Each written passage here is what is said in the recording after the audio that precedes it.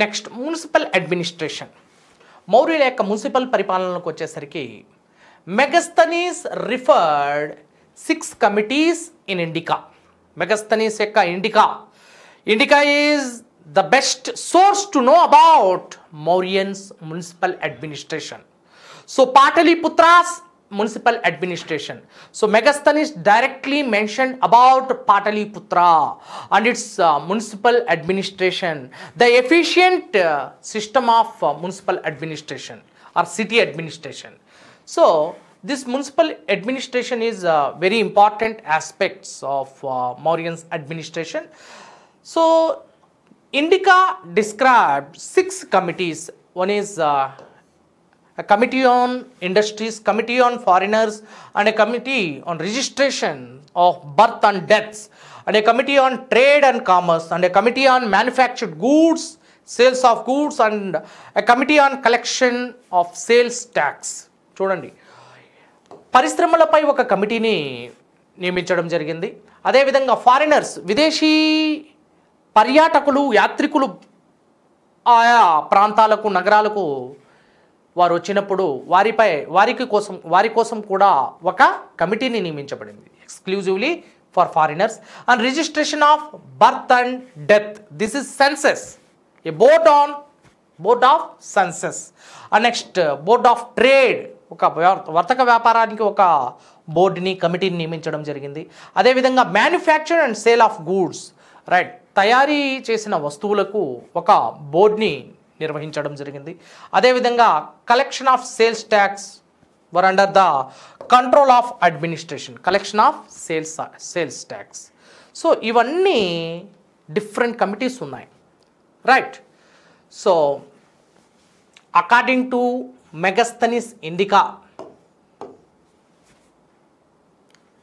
there were 6 boards.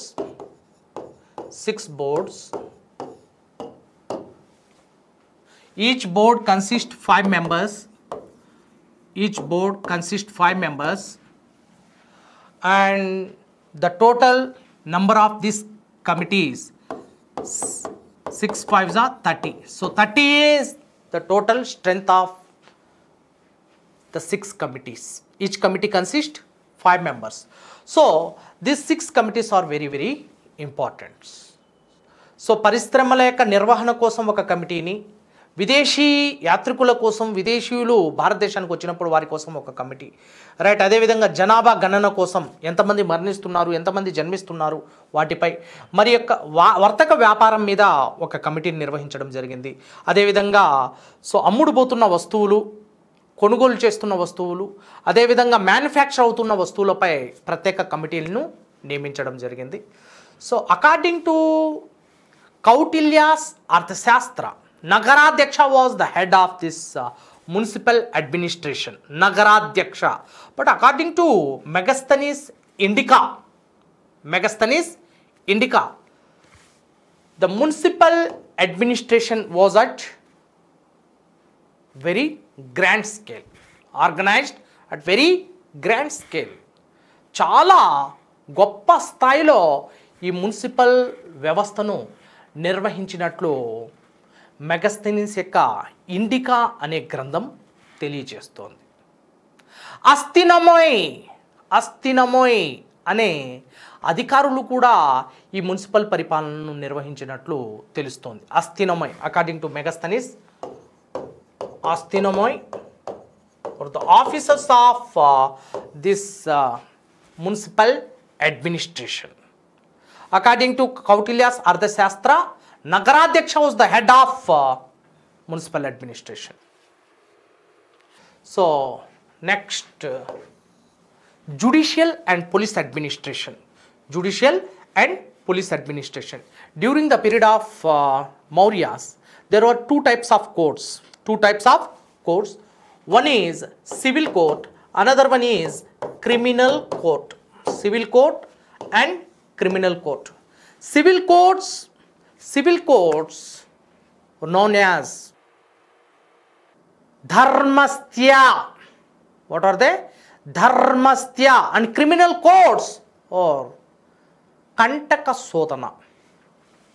Civil కోర్టులను ఏమని పిలుస్తున్నారంటే civil కోర్టులను ధర్మస్థ్య అని పిలుస్తున్నాం. క్రిమినల్ కోర్టులను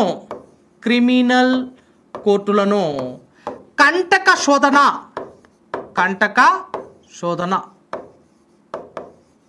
క్రిమినల్ కోర్టులను ఏమని పిలుస్తున్నాం? కంటక శోధన. So according to Megasthenes indica the crime rate was very less and there were no thieves and no stealing.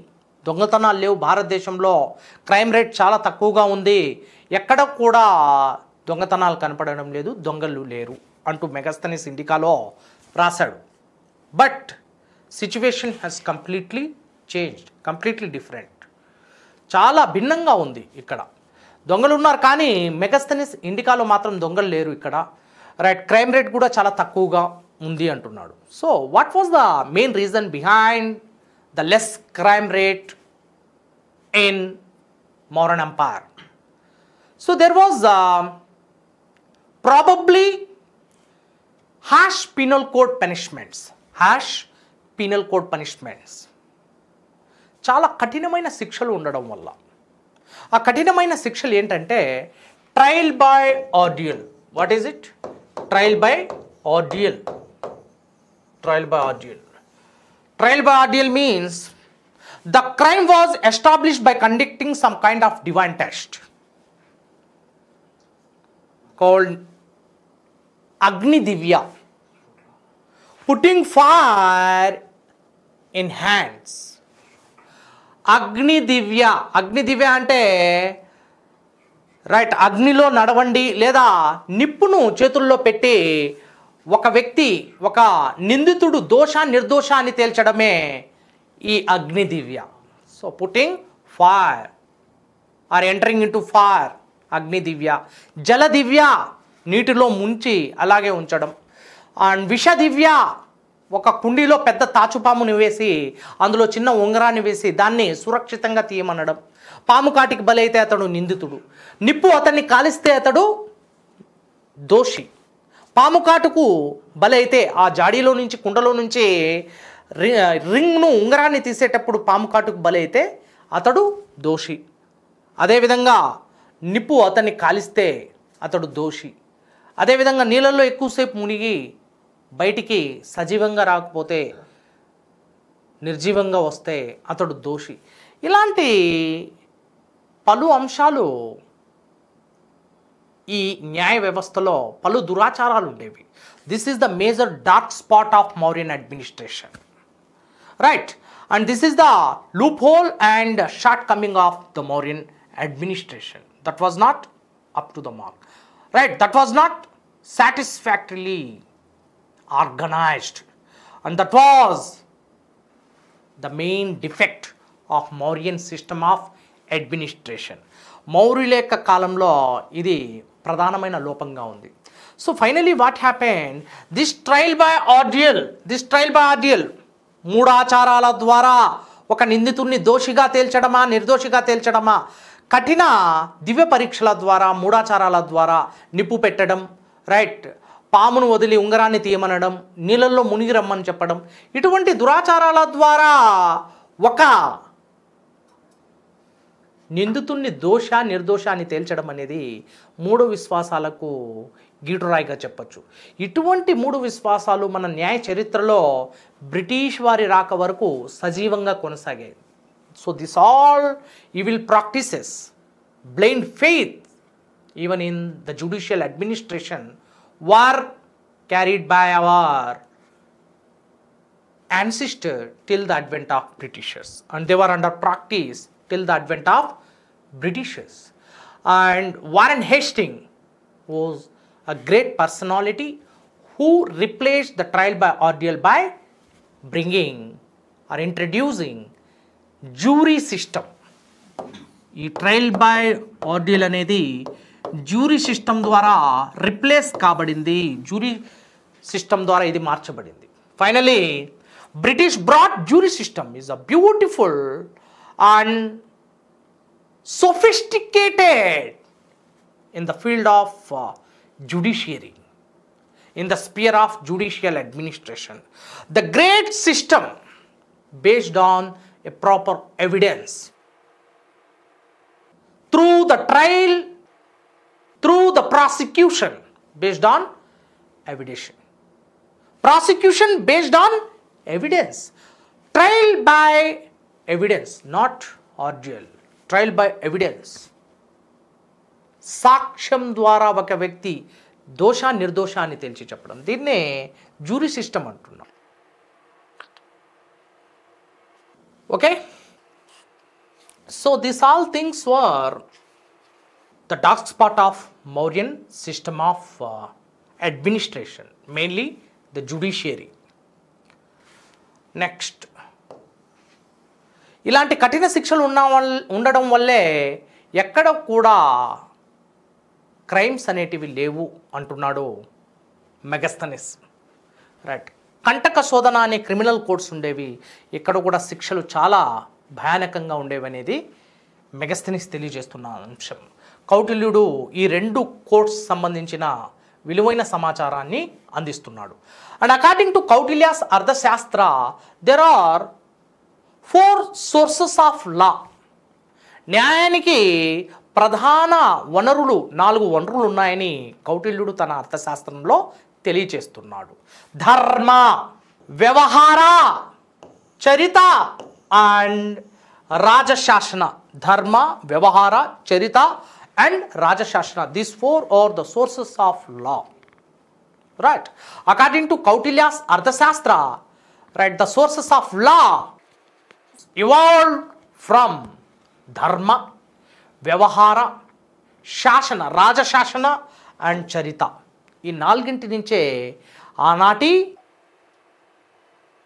చట్టాలు, న్యాయము, ఆ న్యాయానికి సంబంధించిన డిఫరెంట్ సెక్షన్స్, భాగాలు, విభాగాలు అందుబాటులోకి వచ్చాయని కౌటిల్యుడు తెలియజేస్తున్నాడు. So the various loss sections were codified based on ధర్మ, వ్యవహార, next Charitha and the final one is రాజశాసన. So these things are very very important under the judicial administration. Coming to the law and order, there were deplorable conditions. So Mauryans organized the police administration to control the society and maintain law and order, efficient system of law and order, that is police administration.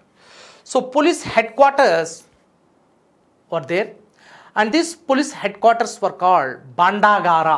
Bandagara, right, ఒక వ్యక్తి తప్పు చేసినప్పుడు అతన్ని శిక్షించడానికి బాండాగారాలు ఉండేవి, police head quarters. Right, and police cells, ఒక separate police cells ఉండేవి, అందులోకి ఈ తప్పు చేసిన వారిని నిర్బంధించేవారు, అందులోనే వారికి నిర్బంధించేవారు. వాటినే చరక అంటాం. Charaka means here police cells are జైల్లో ఉన్న సెల్స్ అంటుంటాం మనం. అదేవిధంగా బాండాగారా అంటే జైళ్ళు, నిర్బంధించే ప్రాంతాలు కాదు, కేవలం జైలు మాత్రమే. Charaka means cells. Right, so this is called judicial and police administration. Next, espionage or spy system. So spy means the one who collects the information from the neighbor states, from the other states secretly.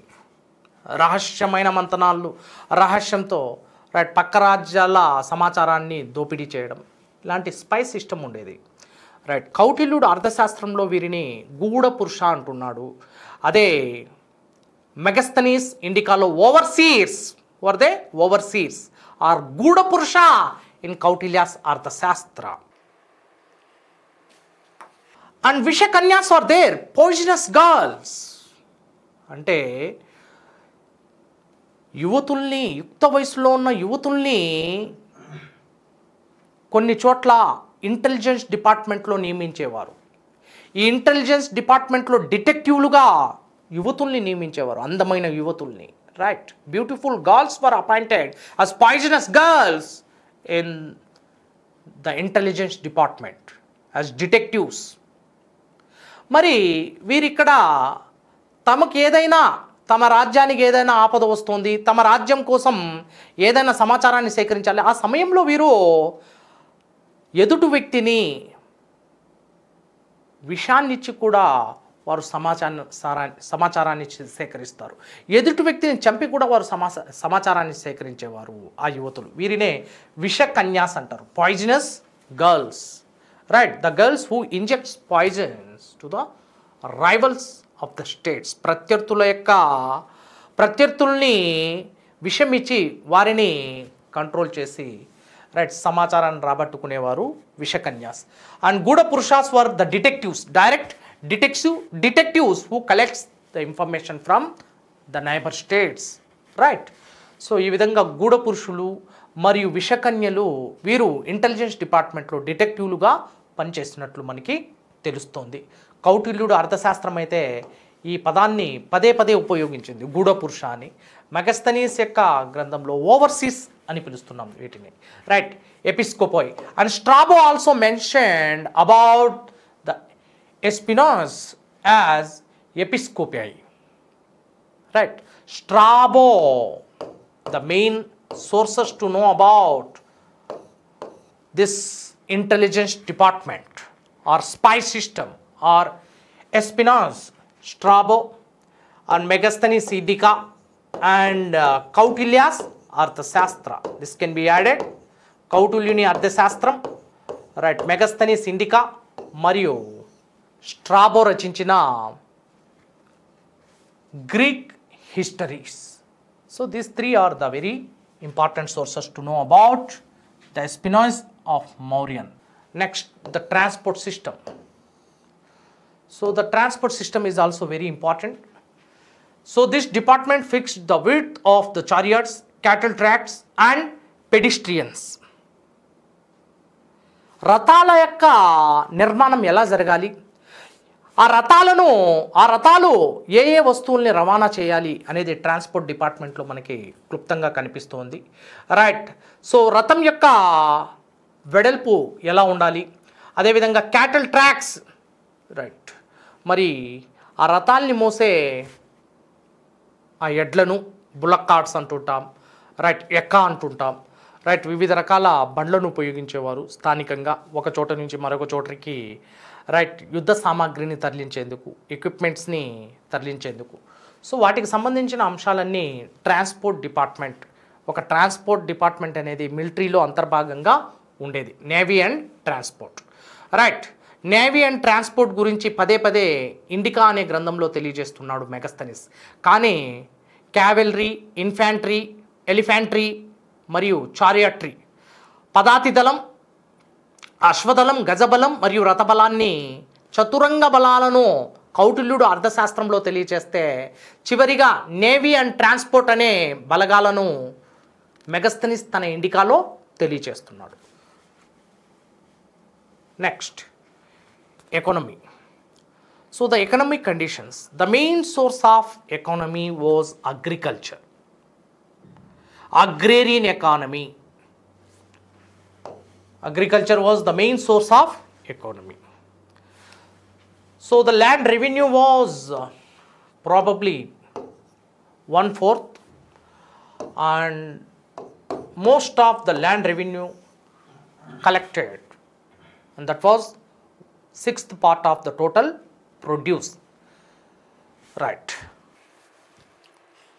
మరి ప్రధాన ఆర్థిక వ్యవస్థ వ్యవసాయ ఆర్థిక వ్యవస్థ అంటున్నాం. ఈ వ్యవసాయంతో పాటు వ్యాపారాలు కొనసాగుతున్నాయి వీరి కాలంలో. వ్యవసాయంలోని మిగులు దేనికి దారితీస్తుంది? వ్యాపారానికి దారితీస్తుంది. మరి ఈ వ్యాపారంలో ముఖ్యంగా so the taxation during the time of exports and imports, ఎగుమతి మరియు దిగుమతుల సమయంలో కస్టమ్స్ సుంకాలను విధించడం. రైట్, ఎగుమతి మరియు దిగుమతుల సమయంలో సుంకాలను విధించడం. అదేవిధంగా ఎక్సైజ్, మత్తు పానీయాలు, ముఖ్యంగా ఇంటాక్సికెంట్ డ్రింక్స్ అంటుంటాం, లిక్కర్స్, వీటిని ఎగుమతి చేసేవారు, దిగుమతి చేసేవారు. మరి సెల్యూసిడ్ గ్రీకు రాజ్యాల నుంచి కూడా ఈ వైన్లను వీటిని దిగుమతి చేసుకున్న దాఖలాలు కూడా మనకు కనిపిస్తున్నాయి. దీన్ని బట్టి వాటిపై కూడా ఎక్సైజ్ డ్యూటీని విధిస్తున్నారు. ఇది కూడా రాజ్యానికి ప్రధాన ఆదాయ మార్గంగా చెప్పుకోవచ్చు. రైట్. శుల్క అనే ఈ సుంకాన్ని కూడా వసూలు చేయడానికి శుల్కాధ్యక్ష అనే ఒక ప్రత్యేక అధికారిని నియమించినట్లు మనకి తెలుస్తోంది. ఈ శుల్క అనే సుంకం ఆయా పరిశ్రమలపై ప్రత్యేకంగా పన్నును విధిస్తున్నారు. వారి కాలంలో సాల్ట్ ఇండస్ట్రీ ఉండేది. రైట్. అదేవిధంగా మింటింగ్ కోసం కూడా లక్షణాధ్యక్ష అనే ఒక అధికారిని నియమించారమ్మ. నాణాలను ముద్రించే ముద్రణా శాఖనే లక్షణ అని పిలుస్తున్నారు. లక్షణాధ్యక్ష అంటే ఆ ముద్రణా శాఖకు అధిపతిని లక్షణాధ్యక్ష అంటున్నారు ఈ మౌర్యుల కాలంలో. మరి శుల్క అనే పన్ను, ఎక్సైజ్, అదేవిధంగా ఎక్సైజ్ పన్ను, అదేవిధంగా సుంకాలను, వివిధ రకాల సుంకాలను, కస్టమ్స్ ట్యాక్స్ని విధించి రాజ్యానికి ఆదాయం సమకూర్చబడేది. రైట్. ఈ ఆదాయాన్ని భద్రపరిచేవాడే కోశాధికారిగా మనం చెప్పుకున్న సన్నిధాత కోశాధికారిగా పనిచేసినట్లు తెలుస్తోంది. మరి ముఖ్యంగా ప్రధాన ఎగుమతులు exports during the time of Mauryas. So mainly the clothes, muslin clothes, high variety of cotton, different types of garments were exported from Mauryan Empire. Right. Various jewellery items, ఆభరణాలు ఇక్కడి నుంచి విదేశాలకు తరలించబడుతున్నాయి. ఆభరణాలు ఎక్కువ మొత్తంలో విదేశాలకు తరలించబడుతున్నాయి మౌర్య సామ్రాజ్యం నుంచి. మరి అదే మౌర్య సామ్రాజ్యం నుంచి Ivory products, there was a very good demand for the Ivory product and expensive one. ఏనుగు దంతాలతో చేయబడిన వస్తు సామాగ్రిని విదేశాలకు తరలిస్తున్నారు. Ivory, that was the great thing about Mauryan Empire. And Mauryan Empire geographically is located in the eastern part of India, that is Pataliputra and Rajagriham, Magadha in Bihar, present day Bihar. And this is the birthplace of huge number of elephants. And here ivory is naturally gifted to the Magadhan Empire. And this ivory products were exported and Mauryans received huge amount ivory. Next, various garments, as we discussed, cloths, muslin cloths, and next jewelry items, ivory items, and the items for the use of art of warfare. యుద్ధాల్లో ఉపయోగించే యుద్ధ సామాగ్రిని కూడా ఇక్కడి నుంచి తరలిస్తున్నారు. Right. రథాల యొక్క spare parts, రథాలకు సంబంధించిన అంశాలు. Mainly the principal material in making the chariots was timber, and this timber was also exported successfully. Right. ఈ టింబర్ని కూడా ఎక్కువ మొత్తంలో ఎక్స్పోర్ట్ చేస్తున్నారు. And imports, coming to imports, dried figs, అత్తి పండ్లు అంటుంటాం, అత్తి పండ్లు. అండ్ స్వీట్ వైన్, మధు పానీయాలు అంటుంటాం, వైన్, స్వీట్ వైన్. అను పలు రకాల మత్తు పానీయాల్ని రైట్ ఇక్కడ దిగుమతి చేసుకోవడం జరుగుతుంది. వీటితో పాటు మౌర్యులు ముఖ్యంగా దిగుమతి చేసుకున్న అంశం సుగంధ పరిమళాలు, perfumes. Various perfumes were imported by the Mauryan Empire. Right. So these are the major exports and imports. So according to Pliny's natural history, Mauryan Empire was very prosperous and fabulous, and India was incredible position. Right. India was at great position, economically very much strong. So India received huge amount of trade and commerce. వర్తక వ్యాపారాలు చేసేటప్పుడు ఎక్కువగా భారతదేశం లబ్ధిని పొందింది. So India was at surplus level at the balance of payments. India was at surplus in the balance of payments. చెల్లింపుల శేషంలో దిగుమతులు ఎగుమతుల విలువను కట్టినప్పుడు, మదింపు వేసినప్పుడు భారతదేశానికి ఎన్నో కోట్ల రూపాయలు ఆదాయం వచ్చేది. According to ప్లీనీస్ natural history, India involved only in exports. That was one-way trade. Very less number of goods were imported, but the maximum, that was one-way trade. India involved only in the exports. So the balance of payments are very high for India. Next, currency. The main source of coins and mainly the numismatic sources, punch marked coins. Right, నాణాలు ముఖ్యంగా వీరి కాలంలో punch market coins అనే నాణాలు ఉన్నాయి. విద్దంక నాణాలు అంటాం తెలుగులో. ఈ పంచ్ మార్కెట్ కాయిన్స్ అనేటివి ఎక్కువ మొత్తంలో వెండితో మరియు రాగితో చేయబడ్డాయి. So they were made up of silver and copper.